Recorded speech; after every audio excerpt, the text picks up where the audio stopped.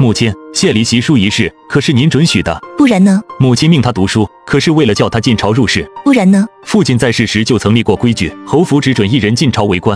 如今母亲此举，可有将父亲放在眼里？你父亲光辉已逝，唯独这件事糊涂了个彻底。谢离并非愚钝之人，相反他极有天分，为何不可栽培？可有规矩在前，母亲怎可视若无物？规矩是死的，人是活的。母亲这番是打算彻底不将我放在眼里了吗？把你放眼里，你是言什么？二弟你作何想？小弟谨遵母亲命令。你好哇你，没想到竟是我养虎为患，留着你这么大，到了日后反跟我争起东西来了。大哥何来这句话？若大哥谨言慎行，脚踏实地，无错在先，谁又能动得了大哥分毫呢？别以为绑上了宋家女儿我就不敢动你，侯府的一切还轮不到你身上。这么说来，这侯府已经板上钉钉是你的喽？这番言论倒是吓到了我这个主母，要不然世子爷干脆赏我一杯毒酒，送我去见你父亲，好给你腾位置。母亲，我并非那个意思。蠢货！你敢骂我？公子小心，无碍叫他打。再过2日，我就要带着谢礼去宋将军府上了。宋将军对他这个未来女婿上心的很，我倒是好奇，若有人伤了谢礼，宋将军会不会恼羞成怒，寻他报仇呢？想到战功赫赫的宋将军，谢长青只留下一句走着瞧就拂袖而去。望着谢长青，柳范英不动声色地皱了皱眉头。我以前怎么就没觉得谢长青这般有病，简直就是个傻大个，亏自己因他难过了这么久，真是不知道。夫人宫里来了折子，说是要办秋日宴，今个傍晚，京中4品以上官员的贵女都要随母入宫。母亲，你不必怕，你若不愿进东宫，无人敢逼迫你，有你姨母和我在，必然不会叫你吃了亏。是，我与太子之间有些恩怨，他是个不饶人的，宴会上必定刁难你，你我之间随机应变，可懂得？母亲放心，女儿都明白。小姐头一次进宫，苏子你带着竹桃下去准备准备。是。离儿科举在即，即便要用心，也要注意休息。你眼底已经起了乌青，切记小心身子，无人要求你必须告终，不要给自己太大压力。母亲放心，儿子心中有数。过几日我带你去宋将军府上，礼品什么的已经备好了。这事定下，我可真算是宋姑娘的婆母了。全凭母亲做主。绅士方琼带着谢婉舟上了马车，朝着皇宫的方向驶去。你不要怕，皇宫里没有吃人的怪物。母亲勿怪，我没去过皇宫，这才有些畏惧。无妨，今日来了，以后就不怕了。以后你不是想做女官吗？既然为官，不入宫上朝怎么行？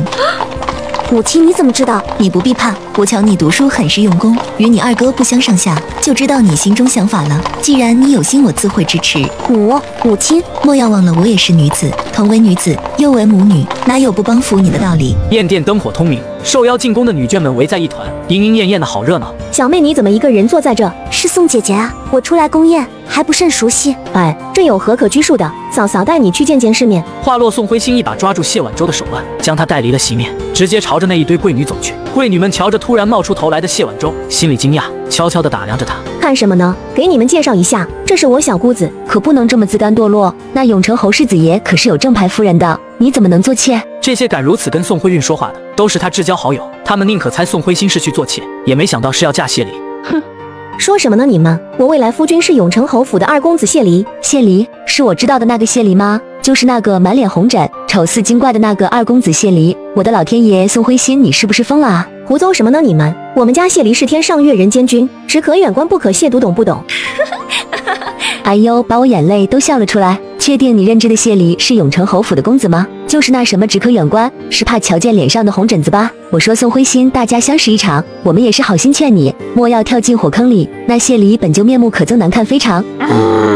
不准你们说我二哥！哎呦，这小家伙竟然会说话，长得怪好看的，往那一站也不说话，不知道的还以为是摆件娃娃呢，生起气来都怪可爱的，哈哈哈哈！殿内安静，太子殿下驾到。这时候他竟也敢带陆婷婷来，姐姐莫气，太子选妃这等大事，皇后娘娘称病不出，有心之人自然清楚其中端倪，简直是朽木不可雕也。此刻众贵女开够了玩笑，又开始吐槽太子和身边的陆婷婷是乡野村姑。开宴，这该死的宴会怎么还不结束？这才刚刚开始，宋姐姐也对那陆姑娘心生不喜吗？我虽头脑简单，却也是大家大户养出来的姑娘，她这个行为我瞧不上，他们也是如此。若太子侧妃是搁上的台面的，这正妃之位怕是要抢得头破血流。很明显，他们宁可接受与大家庶女抢夫婿，也不愿与一个心死不纯的村姑争抢。能将缘意勾得这么死，手里怎会没点家伙事？我知道了，宋姐姐。诸位今日赏脸，国兴盛宴，大家吃喝自由，尽享佳肴。今日宴京城贵女齐聚，太子殿下有令，各家出个节目，博个彩头，为手指太子殿下重重有赏。小太监的话传来，殿内一片寂静，无人喝彩。重重有赏，赏的就是他的正妃位子。我看不是重重有赏，而是重重忧伤吧。宋姐姐少说2句吧，反正你我没这心思，随便应付一下就是。这店里都是人精，你我能想到的，他们自然想得到。殿下，这是贵女们呈上来的名册，您瞧瞧从谁先开始？就这个吧。首位上场的贵女是骠骑大将军嫡女宋徽欣。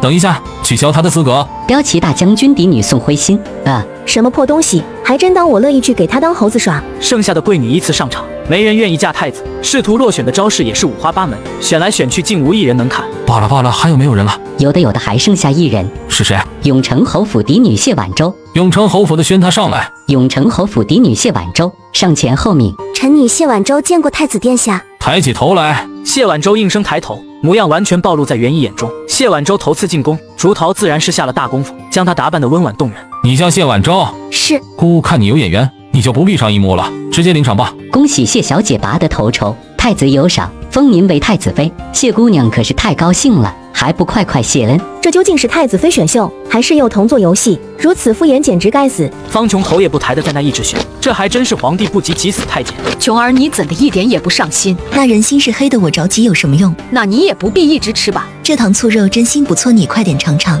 臣女谢。你这是怎么了？臣女。永城侯府的人呢？回太子殿下的话，奴婢是永城侯府的。他这是怎么回事？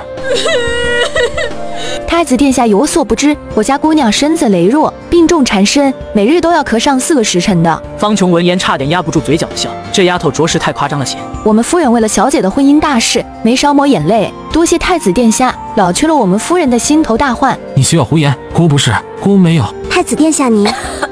下一瞬，谢婉舟哇的一声吐出一大口鲜血，随即两眼一翻晕了过去。小姐，求殿下莫要收回成命，全了我们侯府的心愿吧。虽然有相师说过，我们家小姐是克夫命格，但太子殿下您是真龙之子，定然不会有事的。此话一出，周围夫人都一脸同情地瞧着方琼，眼神里满是心酸。二公子丑得要命，大小姐病得快死，这永城侯府外。住口！我不要啊！怕自己人设本崩，他又假心假意地吩咐叫太医赶紧把他弄下去，传太医给他瞧瞧。太子殿下，乖，己柔人胜。只留下这一句，袁毅就带着一脸懵的陆婷婷走了。苏子和白吉搀扶起装晕的谢婉舟，努力憋着笑朝着方琼走去。时辰不早了，我们回家。